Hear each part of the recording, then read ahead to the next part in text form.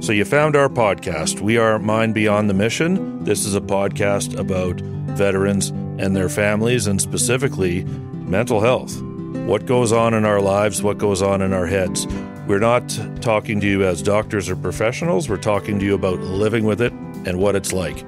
Brian McKenna, 19 years in the Canadian Forces. I'm joined by my partner, Laryssa Lamrock. Veteran family member. I'm a proud military brat. My husband served in the military, proud military mom. And we're really excited about this podcast to delve into issues that are important to the veteran and family community.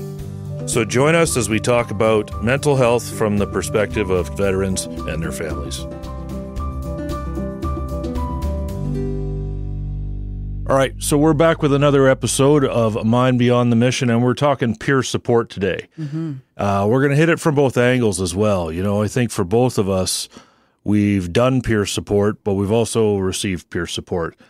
And I think for me, you don't always know what you're walking into, right? Like you can be going into a peer support session for the guy that phoned you, and you may leave it an hour and a half later realizing, well, that might have been as much for me as it was for that person. Absolutely. And I mean, peer support is something I'm pretty passionate about. I was excited when you suggested the topic, and it's just Brian and I today, but I thought that was kind of fitting for peer support because peer support doesn't have to be complicated. You don't have to have, a clinician running it or anything. It's just essentially peer support is just two people having a conversation that might have kind of a similar experiences or similar outlook on stuff. So as we were preparing for this, I was thinking about what is peer support? Like, can you define it? And I think there's such a broad range, of experiences and exactly to put your finger on what peer support is. But to me, at a basic level, it's two people having a conversation. And since sometimes it's so hard to define, it might seem weird to say, well, it can be done wrong, but it can be done wrong. There can be ways to walk it down a path that doesn't work, and also to maybe be dangerous sometimes. So we're going to get into that a little bit.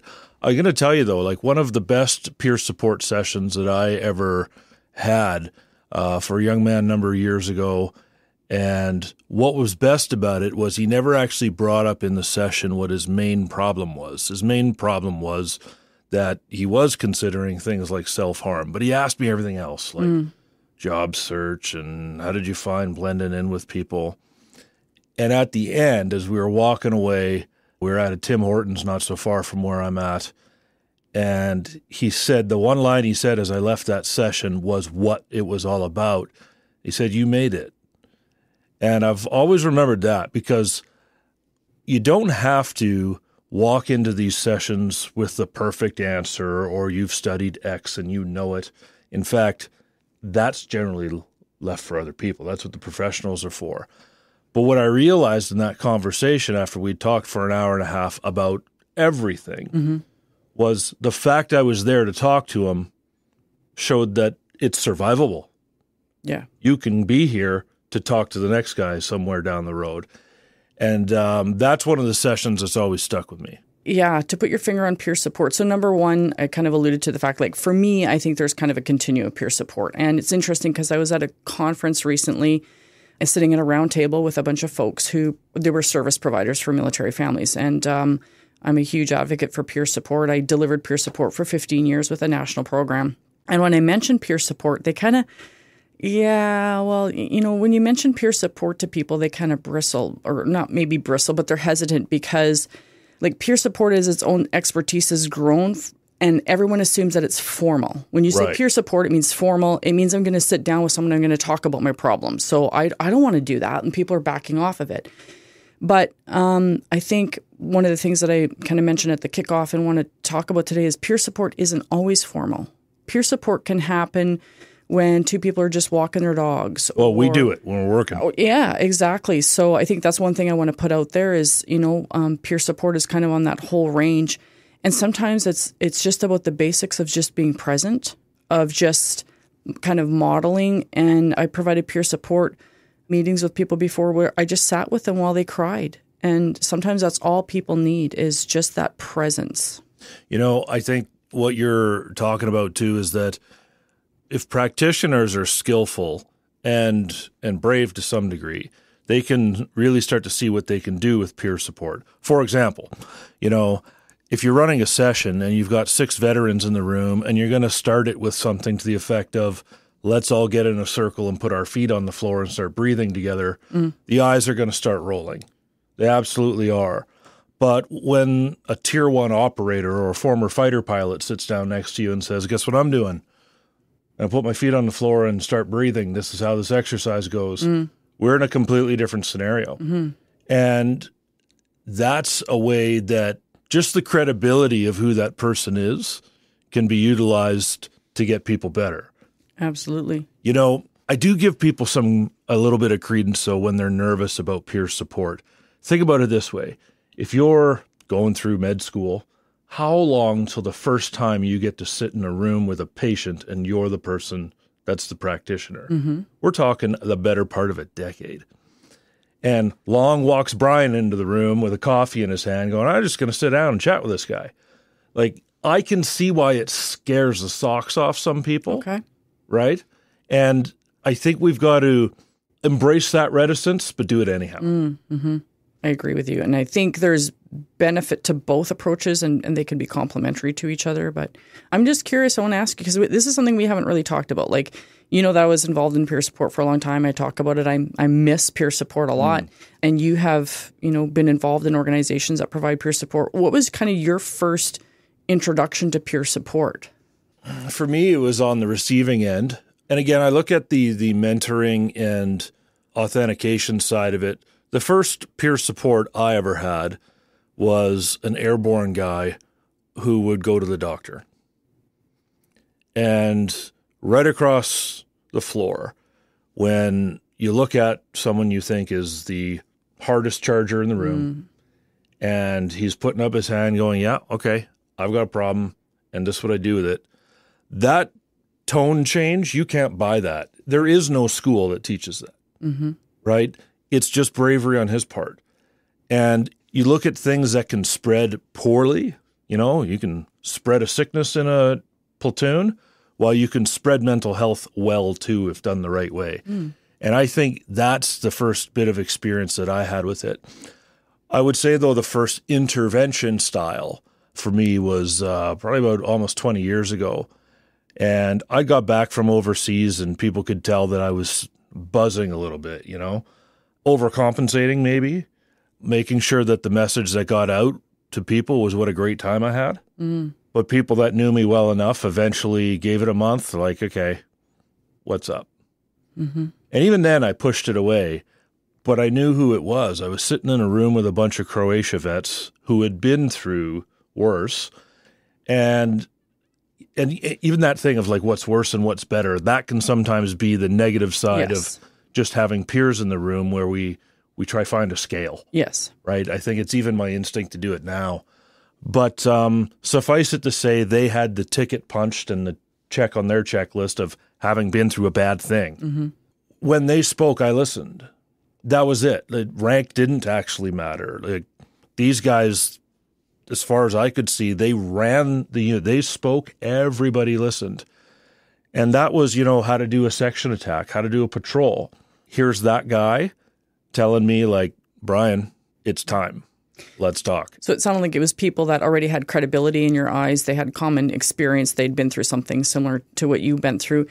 One of the other things I'm hearing you say, though, and I hear it from a lot of other people, is someone approaches them. Someone takes the time to say, how you doing? No. I asked you how you're doing. How are you doing? And creating that space for someone to, first of all, feel seen, and then creating a space for them to be heard. It's not too often that I've heard people like spontaneously putting their hand up and saying, yeah, I need peer support. It's about someone taking the time to approach them and opening the door, and creating a bit of that trust for them to be like, okay, there is someone, I'm not in this alone, because I think many people think they're the only one going through that experience. Well, it's the military term of a double tap.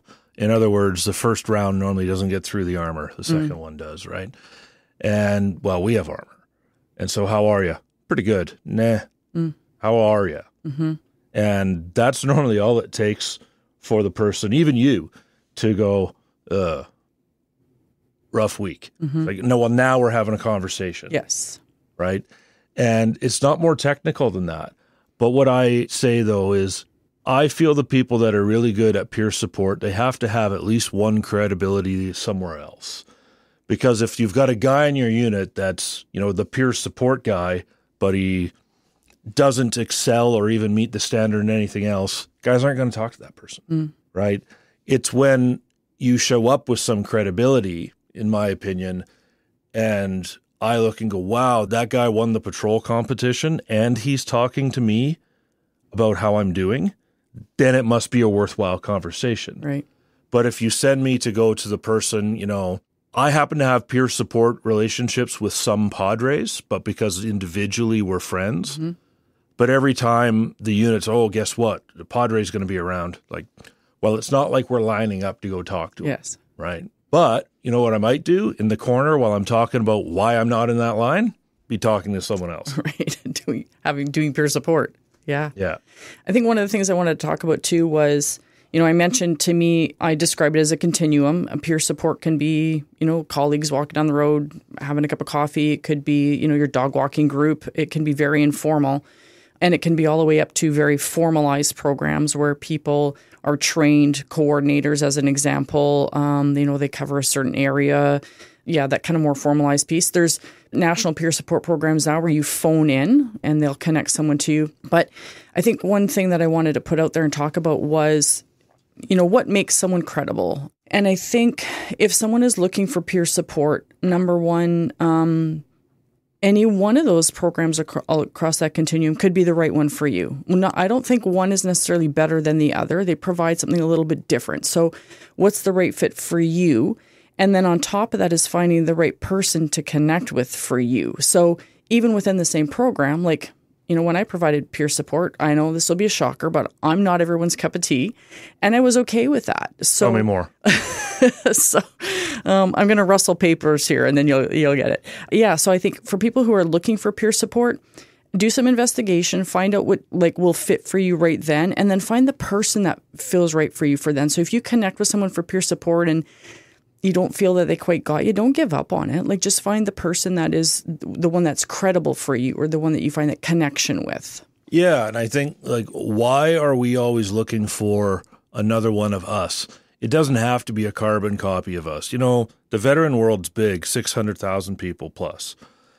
The next veteran hasn't done the same things I've done. I haven't done what they've done. So it's not necessarily that you need someone that's, walked exactly beside you. But it is more that they understand the general concept of what you're talking about. And I look at it this way is that, sometimes when, say, governments make rules for the people stamping passports and the people that are, maintaining all the buildings around us here. But the military is not just another part of the civil service. It is very, very unique. Its day job is the 1%er problems, the things that other people don't deal with. And just that reality does create a little bit of a inward looking of, guess what? We may look the same, but how come I can spot these guys from across an airplane and go, yeah, that guy's a vet? What am I seeing, right? And I'm not seeing into his soul. I can't tell what he's thinking right now, but there is a difference, and it's that difference that I'm sitting down with. So this actually really gets under the skin of some people that are close to me in my personal life, because their viewpoint will be like, how can you talk to this guy you bumped into at the airport and I'm your mom? Right. We've been best friends for 30 years. Yep, you have. Been mortared? No? Okay, cool. I'm going to go talk to someone who has, right?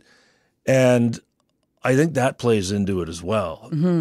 For sure it does. I mean, you're a father, but you have not given birth to a child. So, there's only so far that conversation with you and I could go. So you're looking for someone that might have that understanding or that common experience for sure. Sometimes it's the connection thing. Sometimes it's the protection thing. Do you really want me to talk to you about child trafficking? Because saw a lot of that. That's not day-to-day transactional conversation. And I think for a lot of us, we feel that if the thing that's burning on our minds is somewhat tricky and nasty, while there's like 1% of the world I'm going to talk to at times. Mm-hmm. I think one of the other things for me too is it's about what's not said or what you don't have to say. So, I provided peer support for some first responder families as well. And at the time, I was not a first responder family member. I am now. But there was kind of some universal things. Like, it didn't matter that my spouse was a military veteran and their spouse or their child was a police officer, for example. There were some things that we had experienced in common. And once we kind of established that we'd experienced those things in common, for example, witnessing our spouse have a flashback, we didn't need to go into that anymore. We just, you make the eye contact. Okay, I see that you get it. And then from there, we can move on to, how did you deal with that or different things. There's sometimes things that are just unspoken and you still feel understood. I think one thing that helped me a lot, there's many good doctors out there, but it was actually a guy out in the West Coast that was running a program I worked on, and he sat me down when we were doing formal peer support, and he's the one who really taught me that it's not the details, it's the emotions around them, right? That changed my thinking. I have that saying at the tip of my tongue today, and I'm a better peer because of it. And his point was simple, and it wasn't that, if you went to a bad incident that had 4 casualties, you don't need to find someone else that was at a bad incident with 4. Mm-hmm. And if you're at the guy with the bad incident with 8, that doesn't mean you have to shut up because his is worse. Right? We need to park that. If at that moment you felt abandoned, that's the thing that we're talking about. I think this is really important. So, I sit on a committee that has a number of representatives from different peer support organizations across Canada. And this is a group of passionate folks. And the conversations are so interesting because everyone has a different perspective and experience on peer support. And I had kind of said at the beginning of these meetings that every one of those people is going to come forward and tell us that their peer support program is the best one. Yeah, right. And every single one of them are right, because for the peers they're serving, that is the best one. But I guess where I'm going with that is you and I will be sharing our own experiences and opinions of peer support. Everyone might not have the same perspective or opinion, but just to start a conversation for people who aren't familiar with peer support or thinking about peer support, I think this is an important conversation to have, and I hope it'll lead them to ask more questions. So I want to ask you, what are some things in your mind that peer support isn't? So for me, as an example, my opinion is that peer support should not be about sharing war porn, as an example. Like, it's not for people who might be wondering, you don't sit down and talk about every excruciating detail of your trauma, because if you're sitting across from a peer, it potentially could be triggering and difficult for them. But as you're talking about, maybe it's more about how did that incident make you feel? And on the days when you're remembering how that made you feel, how are you getting through that day? So my question again is, what do you think peer support isn't? I think out of the kindness of our hearts, when something works for us, we want to spread it. And if you do that the wrong way, you're going to take on the appearance of a doctor, and you aren't one. So I think that's what it isn't. It's not direction. It's not medical advice. One clear example in my own history was, it was other peers that made me consider the service dog program. And I'm happy that they did. And everything was going fine. And you know what? I have nothing bad to say, but I can look back at this point and remember talking to other people and telling them, no, you need to get an elk hound. You know why? Because I have one and she's amazing. Therefore, this is what you need to do. And it's that last statement that's where you don't go, right? Everything up until then is true. This is what other people recommended to me. I'm finding it's working. These are the things I'm getting out of it. It's all positive. And now what you need to do is buy leg brace X, or no, you shouldn't be on that pill. I was. My doctor moved me off Effexor and onto X, and so you need to go. That's where we're wrong, right? And that's my sense of it is it comes from the best place, Laryssa, right? It's like, I think veterans are so desperate to get healthier that they'll try anything. Right. Well, they'll recommend anything too. And even in your own history, you might look and go, okay, well, this thing worked. Now, did it work? Or was it the thing that pulled the clog out of the drain and then everything started flowing behind it, right? Mm-hmm. And I'm a peer support specialist. That is what I specialize in. I'm not the one that can actually look at myself and go, when did I get better? Or when was all the groundwork that got me to that point? So if I think that it's because I came off that pill or put on that knee brace or had that type of dog, that's what I'm going to tell you to do. Mm-hmm. What if that's the absolute wrong answer for you right now? Right. So, I mean, it sounds like peer support can be like one contributor or one tool to put in the toolbox, and that recovery isn't about just one tool in the toolbox. It's about tapping into a bunch of different things. So maybe, people can tap into peer support, but they're also maybe tapping into yoga or trying, something different, and all of those things kind of lead you towards recovery. I think that's kind of an important consideration. So you said at the beginning that you miss it. Mm-hmm. What do you miss? I just miss my community in that way, miss my peers. So while I was the peer support provider, it's interesting because I worked really hard to try and find a balance. I wasn't there for my own peer support. That was something that I had to be conscious of. This is about the person I'm sitting across the table from. I'm holding space for them. If I need to get stuff off my chest, I need to go to the person I go to for peer support. But that's not to say I didn't still get something out of there. My peers taught me so much. I took a lot away from those meetings. So I do miss that part of it. And it's very rewarding. As difficult as it was, it's probably one of the hardest things that I've done, work-wise. And especially because I live it every day, that was difficult too. But it was so rewarding, especially when you could see people who felt so alone. They were at a point of desperation. They felt disconnected. Even if it was just for that hour with a cup of coffee, if they felt someone understood them and then maybe walked right back into difficult stuff, at least I gave them that reprieve and could give that different perspective to them. So, yeah, just lots of layers of stuff that I really do miss. So when other family members would come to you to talk, in general terms, no names, no pack drill, right? Mm-hmm. What were they looking for?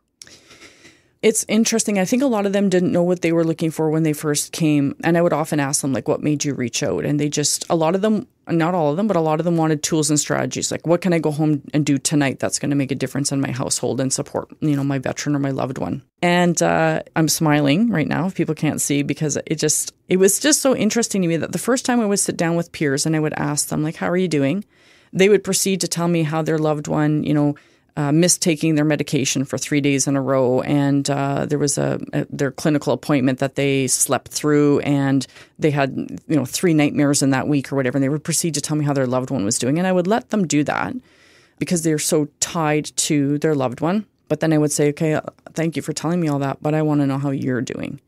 And so often when I asked that the second time and just was quiet and held that space, they would break down, because I think for a lot of family members, it would be the first time that someone would ask them that question, and not just breeze past it when they answered by how their loved one was doing.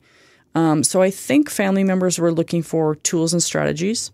They were looking for validation, even though they might not have known it.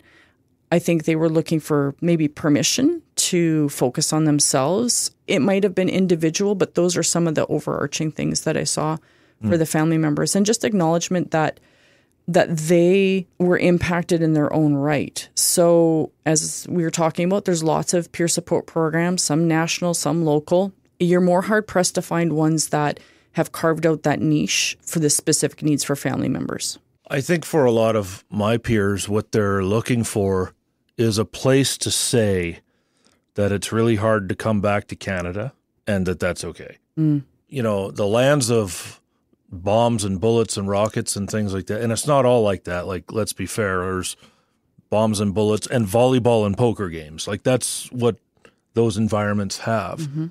But it is really hard to come down that escalator, and no one at the bottom of the escalator wants to hear that. Nobody wants to hear that coming home to me is hard. We believe it's joyous and it's a family reunion. It's like, well, my experience is that give it 7 days and like half those guys would go back if it was humanly possible. And why? And it's so hard to explain to the people you really, really do love that well, it's not you, but it is this environment. It is, I don't feel I belong here anymore. Those things, like, good luck trying to tell that to your wife 4 days after you've come back from somewhere. And I wouldn't recommend it, by the way. You know, there's a reason we do decompression training with your peers. There's a reason that, you know, we don't say, go on a 6-week vacation right now. We do disembarkation leave, and then you've got to come back. There are reasons that the military has structured how you come home, and they kind of like release you to your home in stages. And it's wise, right? But I think it's only really in a group of peers that you're going to hear that come out, at least come out right away. And I think that's what peer support can do at its best. You know, like, you're not saying, I don't want to be with my family, but it might come out like that. Maybe try it with Bob first. Yes, that's right. Right? And I think one thing I want to point out too is that, I mean, you and I sought out peer support for our own experiences. So you're talking a little bit about that transition piece and integration, that was difficult. So you turned to your peers. For me, I, provided peer support around operational stress injuries within the military, but peer support can be for whatever you might be experiencing. So as a veteran, you might be experiencing chronic pain. There's probably groups for that. It might be military sexual trauma. It could be, a whole range of things. And for family members, again, it could be, we're talking about mental health. That's what Atlas is focused on and our work is. So you might be seeking that as a family member, how to support your loved one with a mental health injury, or it might be, a toddler, your mother of a toddler, and you're looking for that. So just wanted to put out there that, you and I are speaking to our own experiences, but seek out other peers for what you might be looking for that validation on, or where someplace where you're feeling stuck. There's like a whole range of folks who have probably gone through something similar to what you did. And I find too, like, if I look at the last bit of my time in uniform where the writing was on the wall and I knew it was coming to an end, as you're doing some activities that are, relatively fun and interesting, the traditional Army stuff, shooting, training, that kind of thing. I remember as those things were happening, thinking to myself, like, man, I'm going to miss this. That's the last time I'm going to fire that, rappel off that kind of thing. I don't have any of that sensation now. It's there. If there was the opportunity, yeah, okay, I would go scratch that itch. But that doesn't... there's no pain from that, right? I wish that I'd have had a good, honest conversation with each one of the guys that was there. That's what I miss. And, well, there are ways that you can handle that. In fact, you'll find they probably miss you too. Phone them, right? And I get a lot of that out of, I guess, peer support now. It's just... It doesn't even have to have the support side to it sometimes. Right. That will just naturally happen.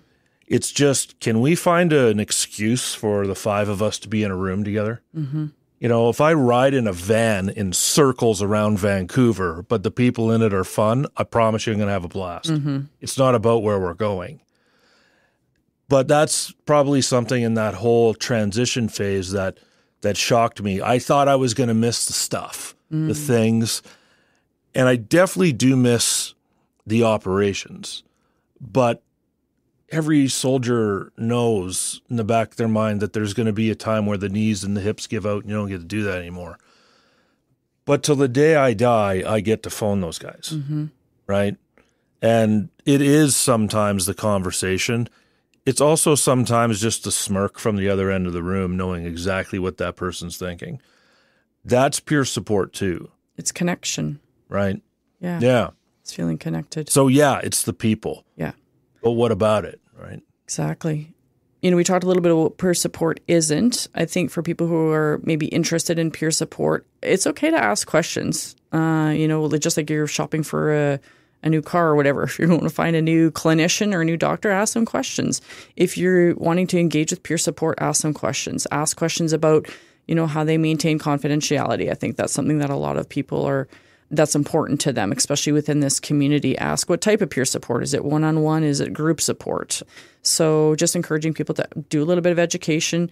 You can get online. There's places to look that show you a map of peer support across Canada and if it's the right fit for you. One thing that I want to talk about with you, though, is if people are providing peer support, support for the supporter. So like I said, for me, I loved my job doing peer support.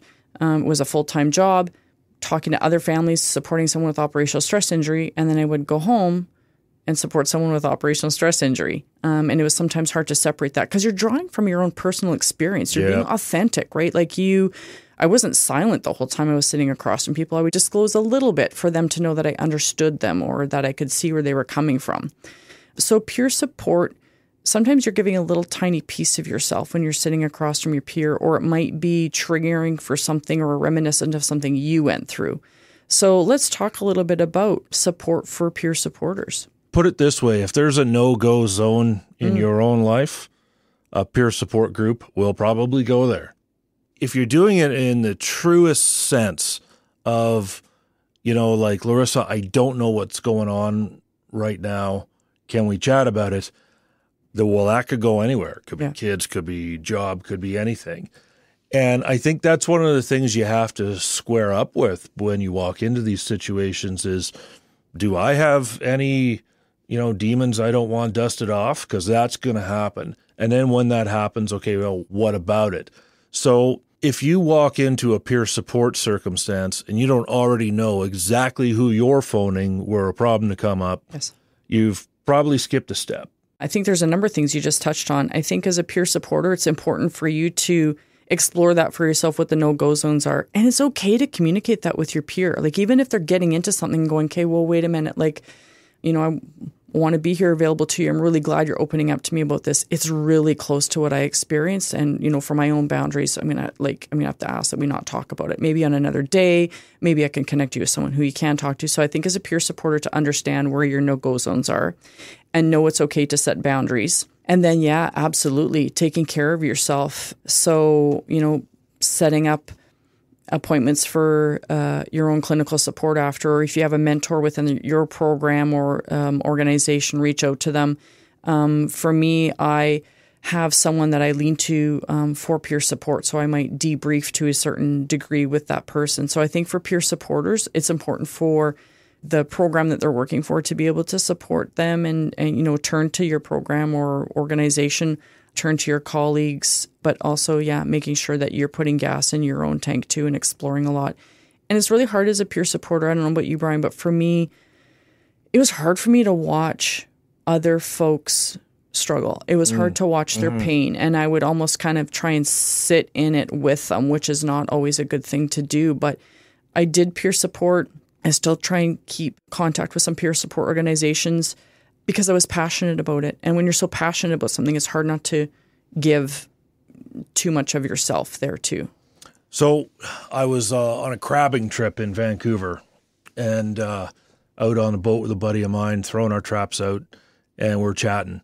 And we had both been on a mission together overseas where we didn't know that the other guy was in the country. Good friends, but we just hadn't put two and two together, ran into each other at a bombing, right? It's one of the funniest things in my life now. It's like I have a joyous moment from a bombing. Like I actually, for that 30 seconds of running into him, I had a really good time. Well, that's not normal conversation of what a great time that bombing was, right? But I find it funny. He finds it funny. And so we're on this crab boat and we're talking about and having a good laugh. And as we start walking through certain things about that experience, we realize that we remember it differently. At that point, it was only about 4 years after the event. Now, I'll say 14, 15, some odd years past. We remember it exceptionally differently. And we were actually getting mad at each other over the fact, no, you're wrong. We craned that thing up at this time, and then this happened. And I remember that conversation. We're actually getting frustrated with each other. Not a good time to do it with only two people, and it's his boat, by the way. Okay. Bad idea. Do you know how to swim, Brian? Thankfully. But as we just got to this point, it's like, who cares? Doesn't matter. And then, and this is where the peer support training took over because we both kind of had a bit of it, we started talking about, okay, what are the things that we felt then that we can still remember feeling now? Conversation was back on. That was a teaching moment.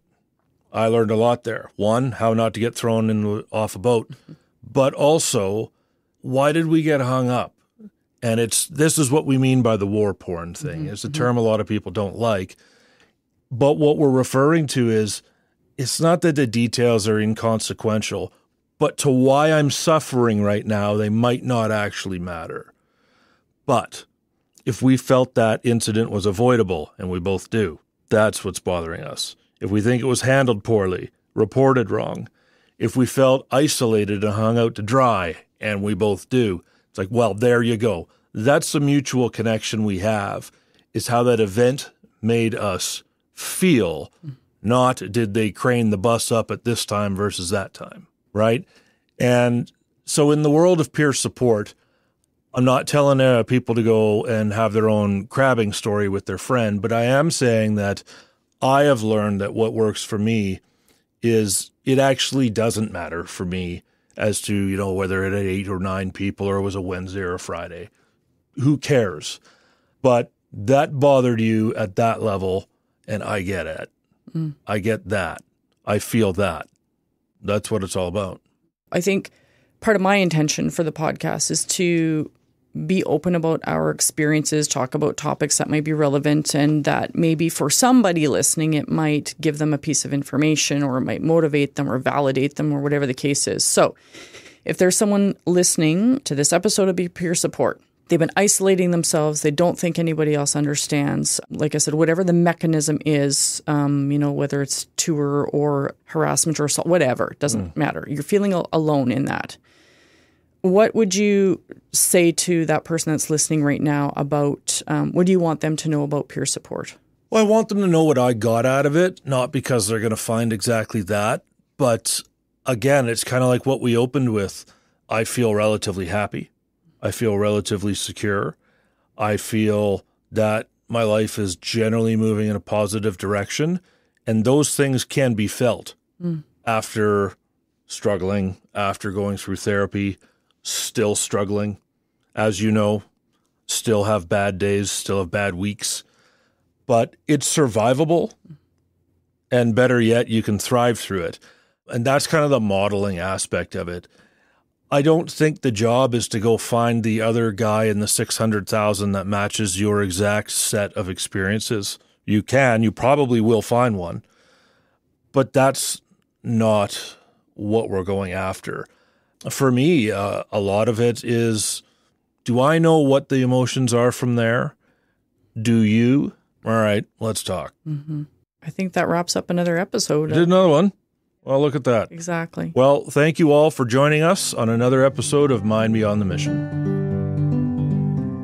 We hope you enjoyed this episode of Mind Beyond the Mission. If this conversation resonated with you or helped you in any way, I encourage you to subscribe to Mind Beyond the Mission wherever you listen to your podcasts, so you'll be the first to know when our next episode comes out. And if you know someone who might relate to what we've shared or could find it helpful, please feel free to send it their way. We're all on the same team. Plus, we'd love to hear what other topics you'd be interested in us exploring in future episodes. Brian and I have a lot of ideas and subjects we plan to dive into, but you, the listener, have probably experienced or thought of topics that haven't crossed our minds yet. Please reach out if this is the case. We're on social media at Atlas Veterans CA on most platforms, so please feel free to tweet at us, send us a message, or leave a review on this episode, and let us know what else you'd like to hear us talk about. Brian, it's always a pleasure having these important conversations with you.